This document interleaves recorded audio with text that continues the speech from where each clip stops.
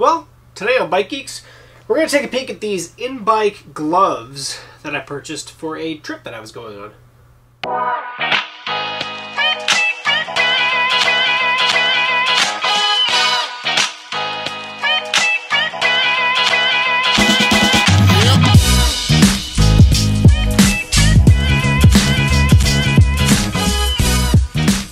Hey guys, welcome to BikeGeeks. So, today we're going to do a quick dab into some gloves that I kind of was going through a lot of gloves. The gloves I really wanted were about 80 bucks, and I just didn't really want to spend out 80 bucks specifically because it's my first set of riding gloves, and this whole experience I'm doing with the motorcycle right now is learning the ropes of all the gear and stuff that you want to have.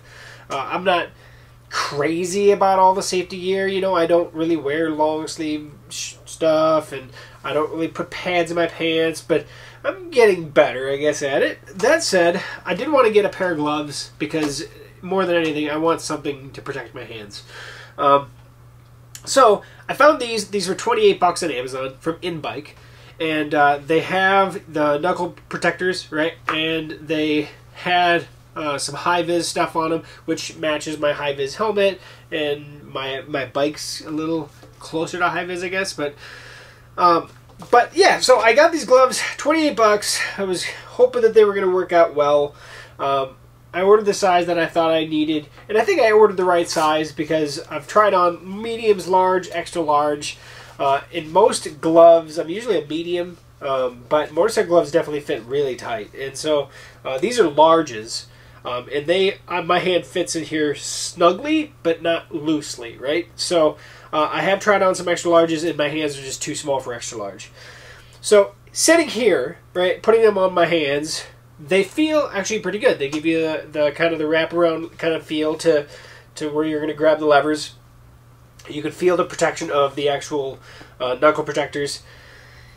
And that is where things started. I think, you know, they looked promising.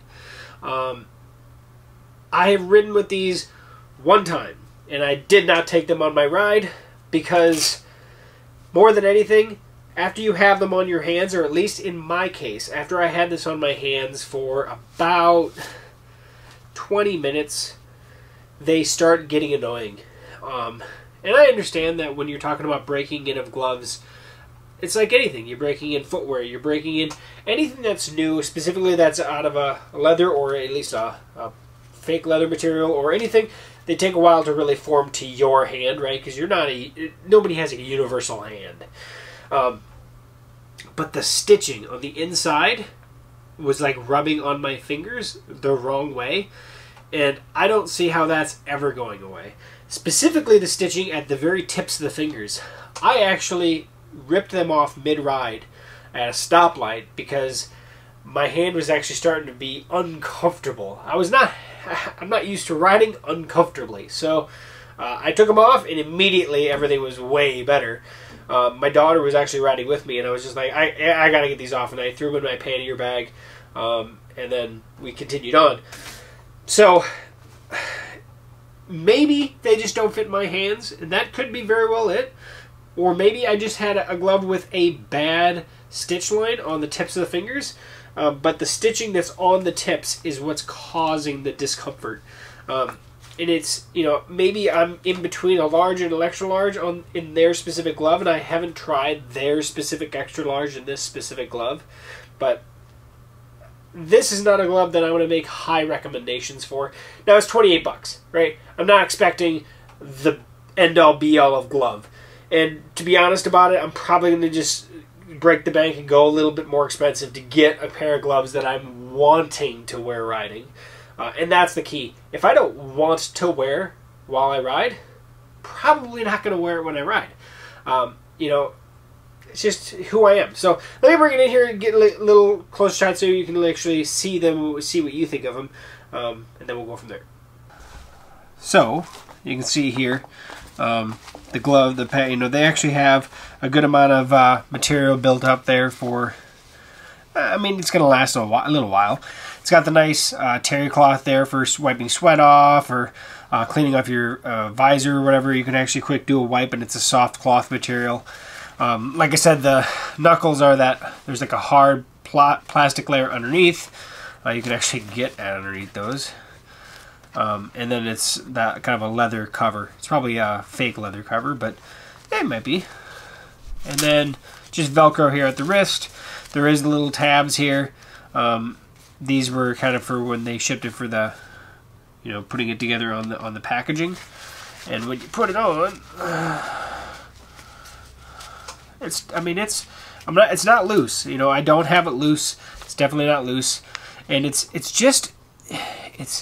where they stitch between the palm fabric, and the top fabric, and then the in between. Those two stitch lines right there, they get really annoying. I mean, more annoying than I've ever had with any gloves before, which is kind of crazy because you always have those stitch lines.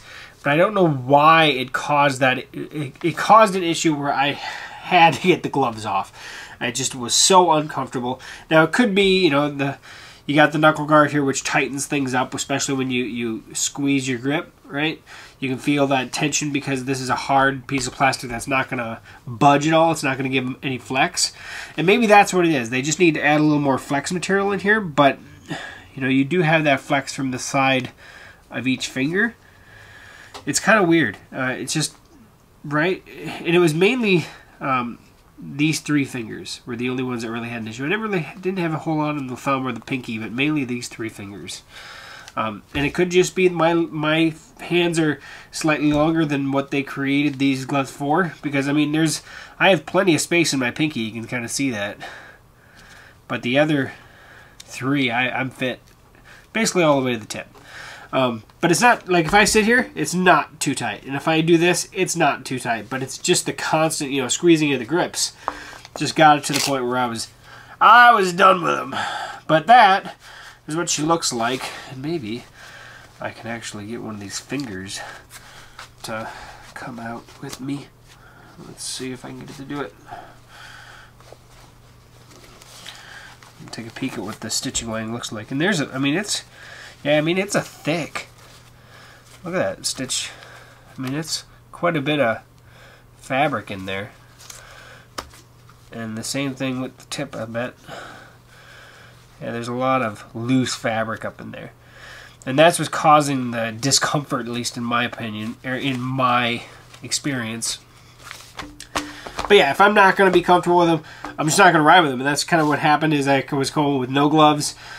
And then I just threw up on a pair of my mechanics gloves for my trip. And I didn't even ride them that all the time. And those aren't uncomfortable. They're a rubberized palm, so they don't have the protection like you should have. But yeah, that's my take on these.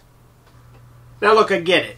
For 28 bucks, I shouldn't have been expecting some fantastic glove. I wasn't expecting a very uncomfortable glove. So with that said, I rode them very, very, very little, and they're going back.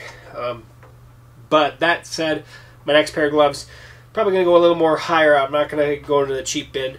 I was just trying to get something by for a trip that I was going on. In the end, I didn't even take them. Now I understand. People look out there, wow, that guy's not wearing gloves. Wow, that guy's not wearing armored pants or armored jacket. And there's going to be a whole variety of people out there that will ride with different amounts of protection. Some people are okay with taking a little more risk than others. And some people are very confident in themselves. Of course, I understand that you're probably not going to be as confident with the other driver that's going to pull in front of you. But you do what you can. It's calculated risk. Whenever you're talking about riding in general, I always ride with a helmet. I have a high-vis helmet, and I will always ride with a certain amount of things. But gloves is something I definitely want to get a good pair of ventilated gloves, at least, that aren't going to get too hot, but gives you at least some protection, skidding protection, things like that. Just, it helps. And then, of course, it also helps with the comfort on the grips. So it just gives you that little extra vibration resistance, too. So the INBIKE gloves here, I'm not going to recommend, but I am going to put a link down below so you can take a peek at them yourself, and you can see what I don't recommend. So hopefully I'll have a set of gloves in the near future that I will recommend. I like having products I can recommend. But that said, guys, 28 bucks, not worth it in my book. So thanks for watching. Thanks for coming to Bike Geeks. And we're going to continue this trend of more videos. If you have any questions at all, comment below. Or head over to, actually, thebikegeeks.com. And you can actually contact me directly through there. Or if that website isn't fully functional for some weird reason, comment below. Or, yeah, you can head over to social media, Bike Geeks or The Bike Geeks. Anyways, comment, like the video, share this video, give it a thumbs up, and subscribe to the channel if you haven't already. So, we'll catch you back here for a future video review or setup, whichever comes first. And we'll see you soon. Thanks for stopping by.